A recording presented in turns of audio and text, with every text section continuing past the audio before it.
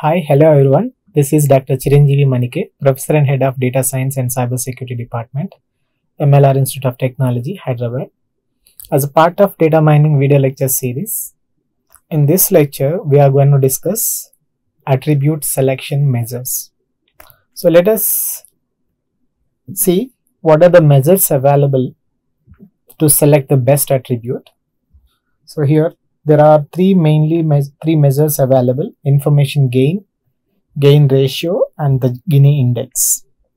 So in this lecture we'll be going to discuss about the information gain, and then we will see a numerical example, that is how to use this information gain to select the particular attribute to construct the decision trees. So let us try to understand why we need to select this attribute, or which is the best attribute. Like here from this on the right hand side of this, there is a tree. This is a flowchart representation of this decision tree. The first attribute is outlook, and it is divided into the three branches like humidity, overcast, wind. Again it is divided like this, and we have the nodes that is represented with the yes, no, like this. So in this case, and this is the data set and the corresponding decision tree for this data set. Left side is the data set, the right hand side is the corresponding decision tree. So now, everybody will get a question like, because what kind of questions like? So because here this data set has the attributes like outlook, temperature, humidity, wind, and the target label, that is not. So these are the attributes this given data set has. So why we need to select the outlook? Why can't we select this temperature, humidity, or wind? Okay, that is the basic question everybody will get. So how we are going to select this attribute? Which measures, what are the measures we use on, based on the which measure we'll decide which attribute need to be selected first or at every level. Like suppose this is a level 1, level 2, like this. So first level we have selected this outlook from this decision tree, and second level along this path we have selected the humidity, and in this path we have selected the wind. So what are the measures? So as I said, there are three measures available like information gain, gain ratio, and the Gini index. So let us just understand how this information gain would be used to select an attribute, that is to best partition the tuples in this data set. So I just want to give a clarification what is tuple and what is a attribute, or what are the features. So these are the tuples. Rows are used to call as the tuples, are the samples or observations also in statistics, and the columns like outlook, temperature, humidity, and the wind, these are all features or characteristics, attributes. So an attribute selection measure is a heuristic for selecting the splitting criteria, that is the best separates a given data partition D of a class labels, that is training tuples into the individual classes. Because first, as we already discussed, the classification, or if you want to build a machine learning model or a deep learning model, so we have to split the data set by using like a train, test, split, or any other function. We would divide the data set into the different like partitions, I would say. Like we will give the, like suppose if the given data is would be divided into the 80 into 20, that is for 80% of that samples would be used for training the model, and 20% of the samples would be used for testing. And again, so in this, what we are going to build this decision tree based on the training data. So then we evaluate the classification accuracy of this decision tree by testing with the testing samples or observations. So if you were to split the D into the smaller partitions according to the outcomes of the splitting criteria, outcome is nothing but the value under the target variable. Like in the previous, like this data set, we have the outcome that is either yes or no. That is a target variable. So we split this data into the smaller partitions according to the outcomes of the splitting criteria. So ideally each partition would be pure, that is all the tuples that fall into a given partition would belong to the same class. The purity measures, we would also say how pure the partition, that suppose if you are dividing the tuples into the different partitions, so like suppose let us say the D is the given data set, it has the n number of tuples, and like suppose this D is divided into the two partitions based on a particular attribute of that particular data set. So let us say this is the partition 1, D1, D2. Then this partition should have how many samples are belong to the same class or one particular class. Similarly, in this partition also, how many samples are tuples with the same class label. So like suppose out of 100 sample, let us say this partition has 100 tuples. In this 100, like 90% of the samples class labels are same. Like suppose in this data set, the class label is yes and no. So 90% of the samples are the tuples, the class label is yes. The remaining 10% of the tuples class label is no. That means it is not a 100% pure.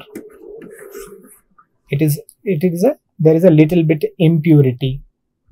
So that means our objective is to select an attribute. So based on that attribute, the D would be partitioned so that each partition would have a pure. That means all the tuples that fall into given into the same class. So that is the objective. So we are going to use these measures. These measures are used to estimate the purity. So the best splitting criteria is the one that most closely results in such scenarios. So attribute selection measures are also known as splitting rules. So we are splitting every level, we are splitting the tuples into the different partitions.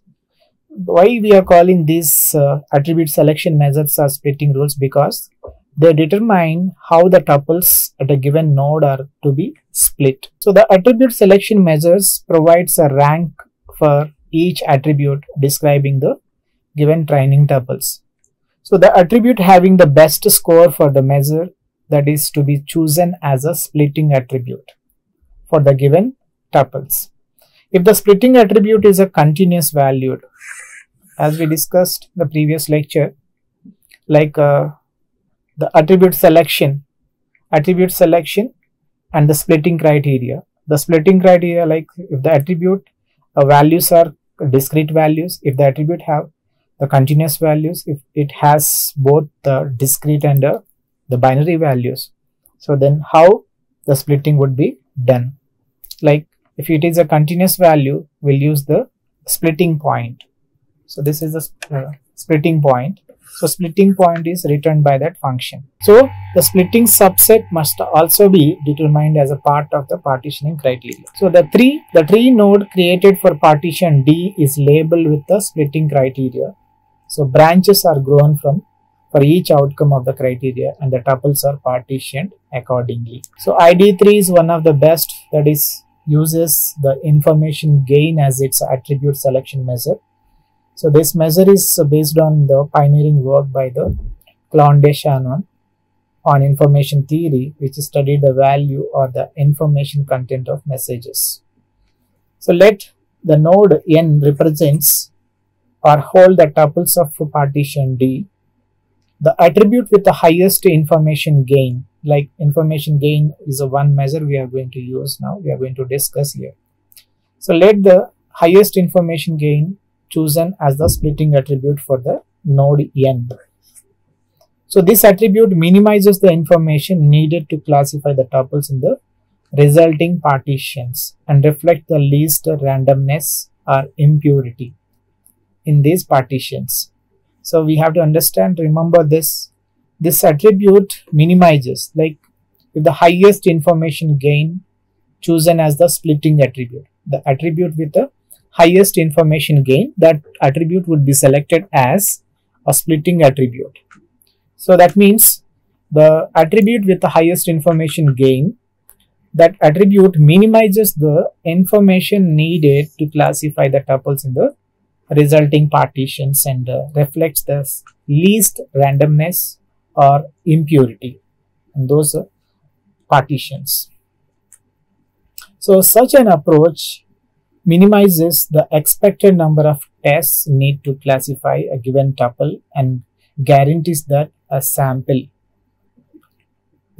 tree is found. So that means, what do you mean by this? Approach minimizes the expected number of tests. So let us just quickly go back to the previous, that is decision tree. So in this case, what does it mean? What the meaning of that sentence? How it minimizes the number of tests.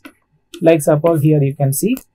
So suppose if you want to check whether this is a previous data, now based on this, like previously a team played matches like a tennis or it could be anything, given the weather conditions like outlook, sunny, overcast, temperature, humidity, wind, play, etc.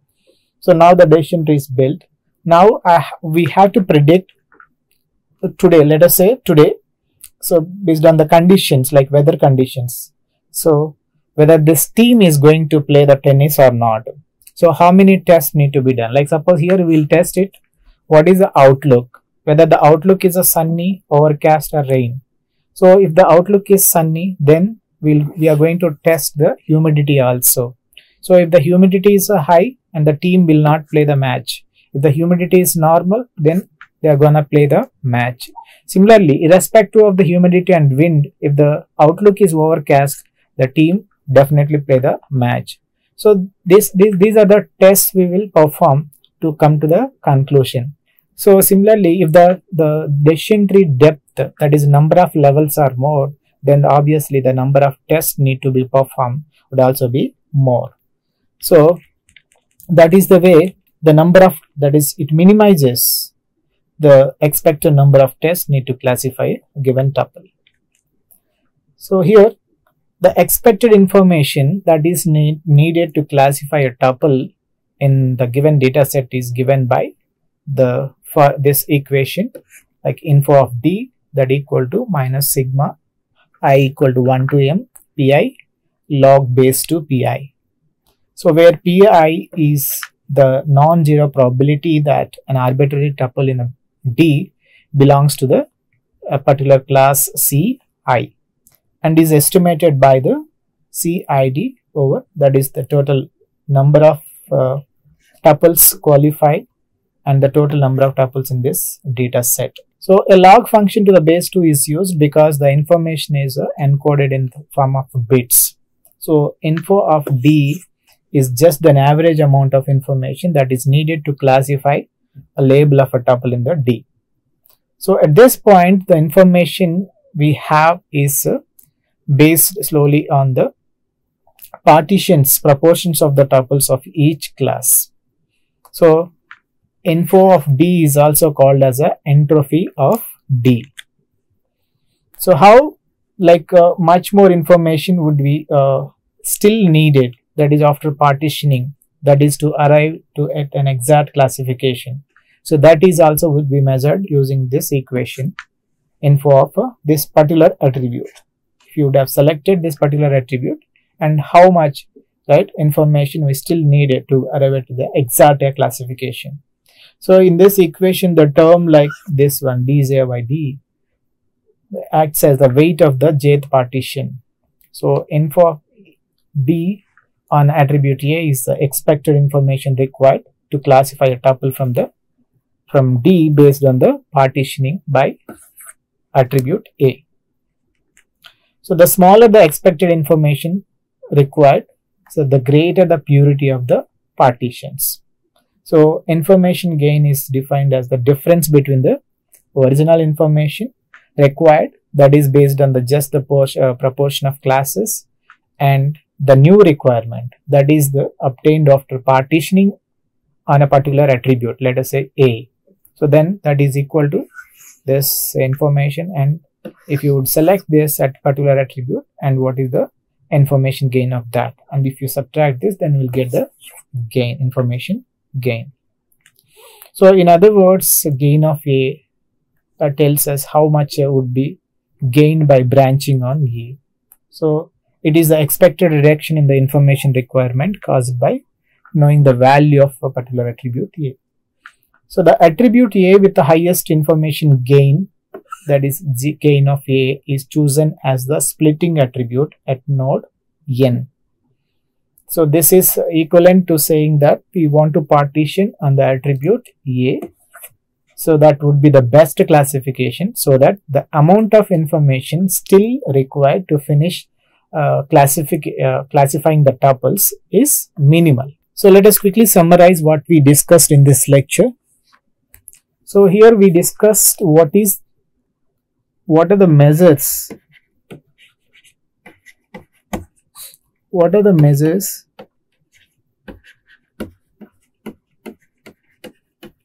used to select a best attribute.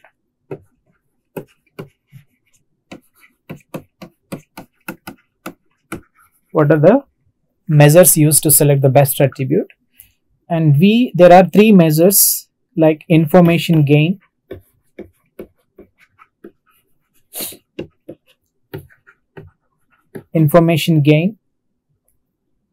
gain ratio,